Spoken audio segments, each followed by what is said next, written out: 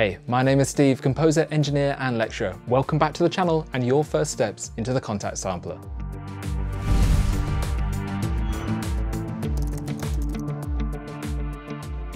In the last video, we took a look at how to loop the audio files indefinitely so you had long sustained sounds. And so far throughout this chapter, we've been building our first sample instrument in Kontakt. While we still have chapter 3's scripting tutorials ahead of us, this is the last video for chapter 2, where we're going to complete building our first instrument. That means in this video, we're going to find out about effects and how they're used at the various layers within Kontakt. So with that, let's kick it off.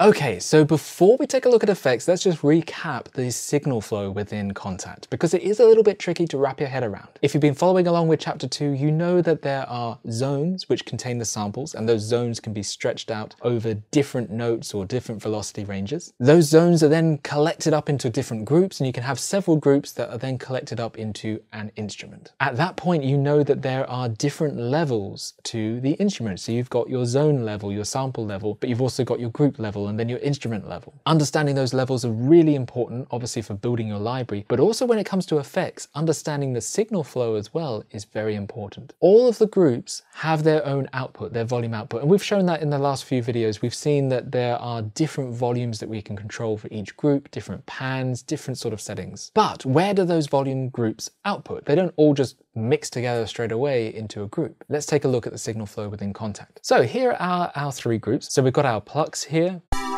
If I click over here, we've got our bells, and we have these pads that we just added in.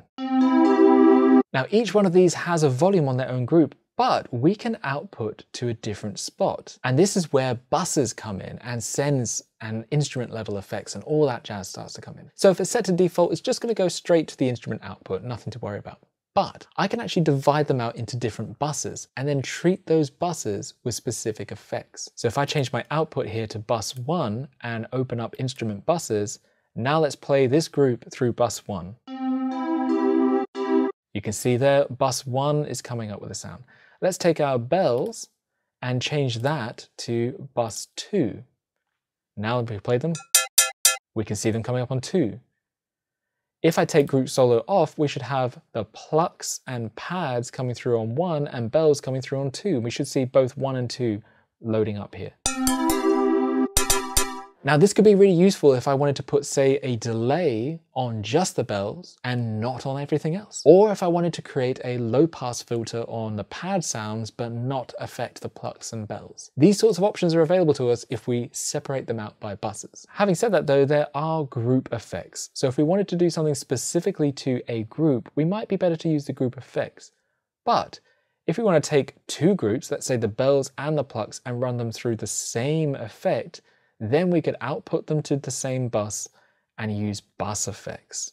And this is really useful. Now, once you've got your buses all together, they all mix down into the instrument, and that's when they arrive at the instrument effects. So the instrument effects are below here now in the insert effects section. And that means the buses are flowing through directly into here. Now at this point, right at the end here is a sends option, and that sends part of the signal onto the effects down here. Effectively what sends are they just like sends or buses or auxiliary tracks in any of the DAWs that you've been using. The main signal from the instrument still goes directly to the output, but it copies out some of the signal and sends it to the sends channel. The sends then might process it and blend that back in with the dry signal. So if you're doing something like reverb, you might want to send that onto a sends channel and then blend that back in. Let's take a look at effects at each of these levels. So I'm going to put the group solo back on, and I'm going to take this bells sound. They're quite bright. Let's put a low pass filter here. So I'm going to jump into this group effects here, and I'm going to click on it to add something new under filters. Let's go low pass, and we'll just do a ladder LP4. So this is something similar to a vintage Moog synth. At this point, if I play it with group solo on, absolutely no sound at the moment. The reason for that is the cutoff is so low, it's not producing any sound. So let's open that back up and let's play again. So you can hear that it's rolling off some of those harsher frequencies, and we can use this to maybe shape it a little bit. If I increase that a little bit more, maybe up to here,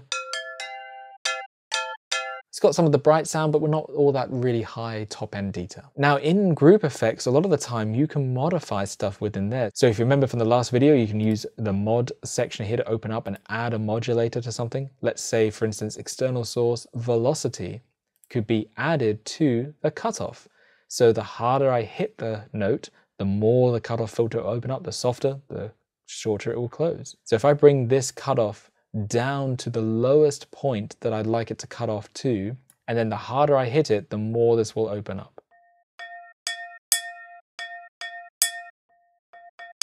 That's actually a kind of a quick hack in order to build a bit of expressiveness into it. If you remember back from the modulator video, you'll know that I use velocity to change the volume, and that could give a kind of faux sound of something a little bit more expressive, or as if I sampled lots of velocity layers. But if you combine this with a low pass filter, so it makes it get darker as you hit it softer and brighter as you hit it louder, that's getting a lot more lifelike. So you can combine modulators with effects and be really, really cool with that. All right, so we'll probably leave that where it is now. That's sounding quite nice.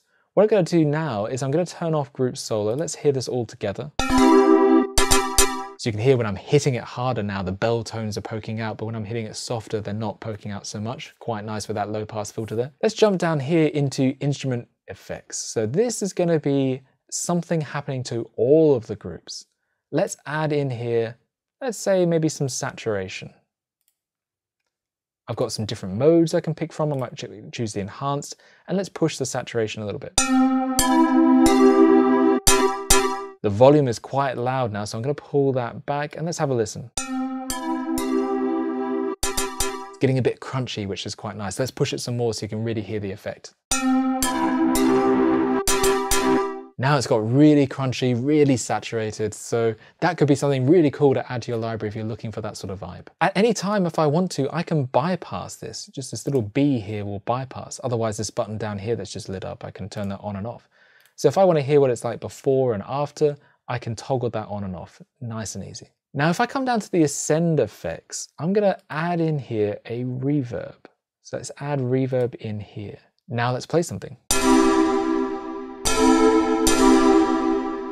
Huge, glorious sound that is now being applied with reverb. Often I add reverb just as default now because you always want some kind of little splashiness to it. The biggest thing here is that you've got a return volume. You're balancing the dry signal to the return volume. So there's not an output. Over here with the saturator, if I turned the output all the way down, you would get no volume. It's not a blend. It's not blending saturation into the original signal.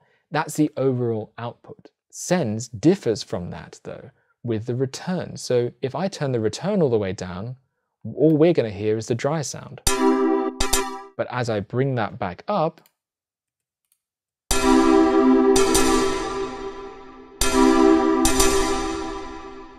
very splashy, very cool. So that's a little bit of the difference between the sends and the instrument there. You've got a little bit more control over the concept of blending between dry and wet, as opposed to just balancing the volume overall. There are loads of great effects in Kontakt, and I recommend adding the effects to this part rather than processing with effects. There's a reason for that. That might be hard to hear. If you're anything like me, you've got amazing guitar pedals or effects that hardware units that you want to use, and by all means, sample with those if you want to. But here's the thing, when you're sampling one note at a time in reverb, it's going to give you the whole sound of that one note. But then if you sample that note and play it back 10 times on 10 different notes, you're going to get 10 times the amount of reverb and not very much control over it. However, if you sample the notes and then add a reverb plugin at the end, instead of it sounding like this huge muddy mess of reverb, you're going to get a much cleaner reverb sound. So it's worth experimenting, trying the different sounds. You might need to blend between one or the other. It doesn't mean don't sample with effects, but just consider what it's going to sound like at the end. Are you using reverb to help glue it together and give it a sense of space? If so, maybe use the Kontakt reverb to do that. Are you using it to change and manipulate and create something interesting that becomes part of the sound design itself? Maybe use your hardware stuff for that. You want to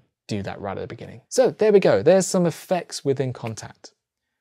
So there we have it. Now we can add effects to any part of our library at any level to dramatically change the sound or just subtly add a little bit of vibe. In doing so, that now concludes chapter 2, where we've gone through the process of building your whole first library. I would love to hear in the comments if you've been following along and building your own library, to hear what it is that you've been creating. It would be wonderful to know what you're getting out of this. While this is the final video in chapter 2, there is one more chapter left, and that is chapter 3, where we're going to dive into scripting in Kontakt and build our very first GUI. This is going to be a fantastic chapter where we take a look at the most important scripting elements and how to build basic performance controls into your library. You'll be able to add your own background, all of your own controls, and then be able to share that with others so that they can use it too. So as always, don't forget to subscribe and ding that bell so you get notified when that video drops. Thank you so much for joining us on this journey for chapter 2, and I hope to see you in the next one. Until then, I'll catch you later.